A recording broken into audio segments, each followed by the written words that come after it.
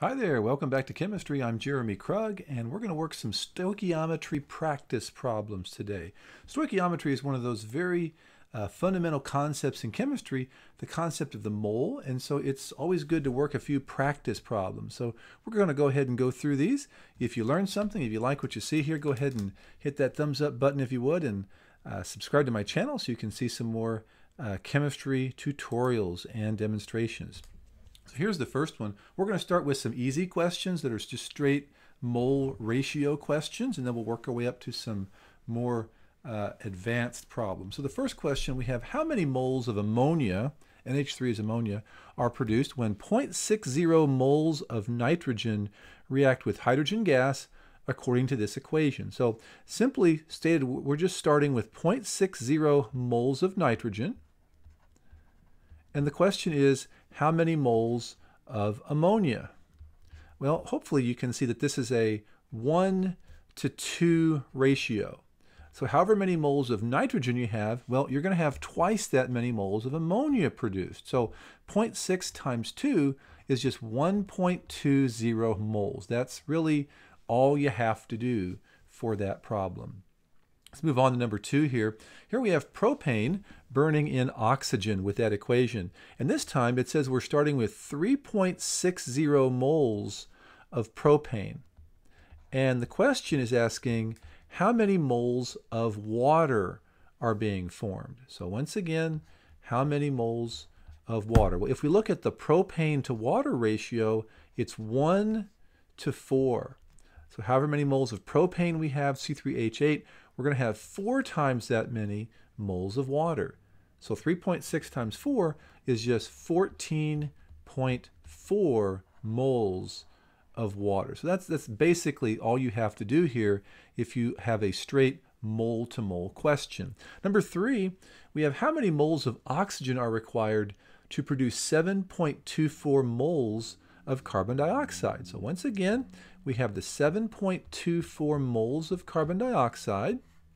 And the question is, how many moles of oxygen?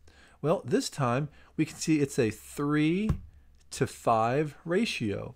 So basically what that means is however many moles of carbon dioxide we have, we're going to have 5/3 times that moles of oxygen. So we just take 7.24 and 7.24 moles and essentially multiply that by 5/3. When we do that, we should get an answer of about 12.1. So that's why the answer is 12.1 moles of oxygen gas, O2. We'll move on and do one more like this, and then we'll do one we'll do some that are a bit more advanced. We're going to take carbon monoxide and convert it to carbon dioxide with this reaction. And if we start out with 6.89 moles of carbon monoxide, how many moles of carbon dioxide can we form? Well, if you take a look at this, it is a 2:2 ratio. The mole values are actually even, aren't they? They're equal, which means however many moles of carbon monoxide we have, we're going to have the same number of moles of carbon dioxide. So we're just going to do this. It is exactly the same. It's 6.89 moles of carbon dioxide. Let's move on to some problems that are a bit more advanced. This time, we're going to start with 35.0 grams of carbon monoxide. And the question is, how many moles of carbon dioxide are formed? Now, this is not a straight mole-to-mole problem, is it? We have to convert this number of grams of carbon monoxide to moles first, and then do the mole ratio. I strongly recommend that when you have something that's not a straight mole-to-mole problem like this, that you go ahead and write out the steps. Don't try to take too many shortcuts here. So we'll start with 35.0 grams of CO, and we're going to convert it to moles, which means we have to put grams on the bottom down here and 1 mole on top. And if we look at the periodic table, we can see that there are about 28.01 grams in 1 mole of carbon monoxide. And now we're ready to do the mole ratio. So carbon monoxide on the bottom, carbon dioxide on the top, and that's a 2:2 ratio. So we can cancel carbon monoxide out, And if you want, you can cancel out those 2's as well. When you do that division and the math here, you'll find that the answer is about 1.25 moles of carbon dioxide. Okay, always have the right number of significant figures if you can, and express the right units as well. Let's move on to number 6 here. We're going to have a different equation. We're going to make some ammonia once again. This time it says we're going to take 75.0 liters of hydrogen gas at STP, and we're going to react it with a bunch of nitrogen here, excess nitrogen. How many moles of ammonia are formed? Well, this is the same type of thing. We have to start with the 75.0 liters of hydrogen, and we have to convert that to moles. So our very first step is convert to moles. So that means liters on the bottom, 1 mole on top. And hopefully, from the section on moles, you remember that there are 22.4 liters in 1 mole of gas at STP. It's because it says we're at STP here, and this is a gas. So we're going to cancel liters, top and bottom, and now we can do the mole ratio. So that means we put H2 on the bottom, so that will cancel. And the question is how many moles of ammonia? So NH3 has to go on top, and it's 2 to 3 based upon the coefficients of the balanced equation here. 2 ammonia for every 3 hydrogen moles. So hydrogen's out, and now in our calculator we can take 75.0, divide by 22.4, times 2, divided by 3, and the answer that we get should be about 2.23 moles of ammonia. So hopefully you got that as your answer whenever you keyed that into your calculator. Let's try another one.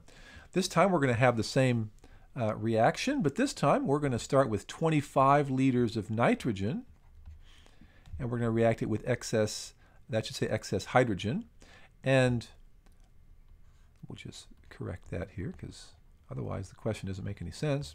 How many grams of ammonia are formed? So how many grams of ammonia? Well, once again, we're going to start with 25 liters of nitrogen. And once again, that very first step is convert to moles. So we have to convert to moles by putting liters on the bottom, 1 mole on top. And hopefully we all remember that there are 22.4 liters in 1 mole of gas at STP. So liters are out. Now we can do the mole ratio. The question's asking about NH3, so NH3 goes on the top, ammonia, nitrogen on the bottom, so that will cancel with this over here.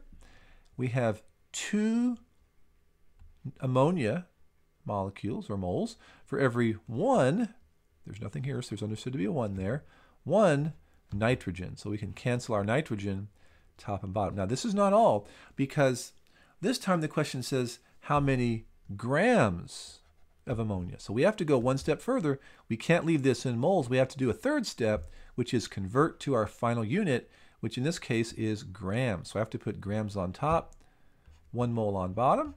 And if we look at the periodic table, there are about 17.03 grams in 1 mole of ammonia. So moles are out top and bottom.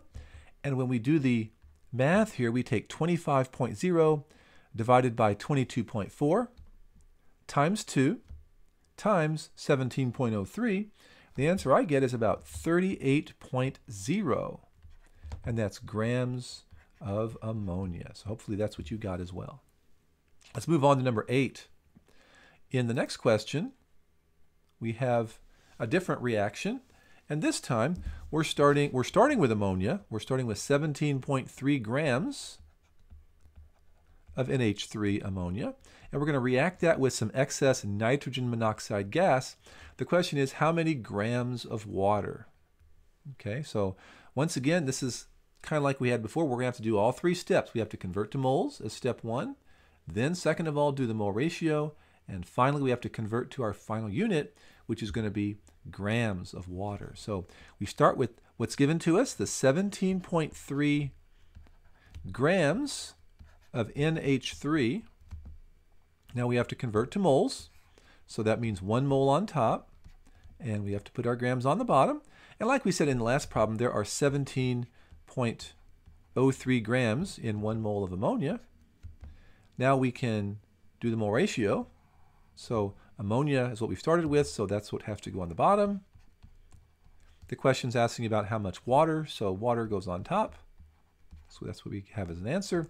And the ratio here is 6 waters for every 4 ammonia molecules. So it's 6 to 4.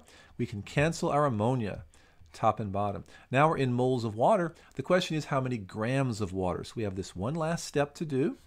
So grams on top, 1 mole on bottom. And since we're talking about water, that's about 18.02 grams in a mole of that. So we cancel moles top and bottom. And when we do our math, we take the 17.3, divide by 17.03, times 6, divide by 4, times 18.02. The answer I get is about 27.5, and that's grams of water. So hopefully you got that as well. Let's try number 9. This time we're going to take the same reaction, but this time we're starting with 55.5 liters of ammonia gas at STP, and we're going to react it with excess NO. And the question is, how many grams of N2 are we producing? So the same idea. We have to go through all 3 steps, convert to moles, mole ratio, and then convert to our final unit, which is grams this time. So we start with 55.5 liters of NH3. And now we do the first step, convert to moles. So 1 mole on top, liters on bottom, and in number of liters in a mole of gas is 22.4. We hopefully will remember that. Liters are out. Now we can do the mole ratio. So we need to have NH3, since we're starting with that over here. It goes on the bottom. That way it'll cancel out. And since the question is asking about how many grams of N2, well, N2 is what goes on top. And once again, remember that our mole ratio comes from the coefficients of the balanced equation. So we have 5 N2 for every 4 ammonia. And so ammonia can cancel top and bottom. Now we have to convert to grams. The question is how many grams of nitrogen? We're in moles of nitrogen, so we have to convert to grams. So grams on top, 1 mole on bottom. And if we look at the periodic table, we see that the number of grams in 1 mole of N2 is about 28.01. So we can cancel moles top and bottom, and we can do our math. If we take 55.5 divided by 22.4 times 5 divided by 4 times 28.01, the answer we get is about 86.8 grams of nitrogen. Okay, so that is our answer for this problem. Let's do one more, then we'll stop for this video here. We'll take a look at the last problem here. We're going to use the same reaction. This time we're starting with 10.0 liters of ammonia. And the question is, how many liters of N2 gas are produced? Okay, so once again, we start with 10.0 liters of ammonia. And let's go ahead and do our first step, which is convert to moles. So liters have to go on the bottom and 1 mole on top. And there are 22.4 liters in 1 mole of gas at STP. So liters are out. Now we can do our mole ratio. So since we're starting with NH3, NH3 goes on the bottom. And since we're trying to convert to liters of N2 gas, well, N2 have to go on the top.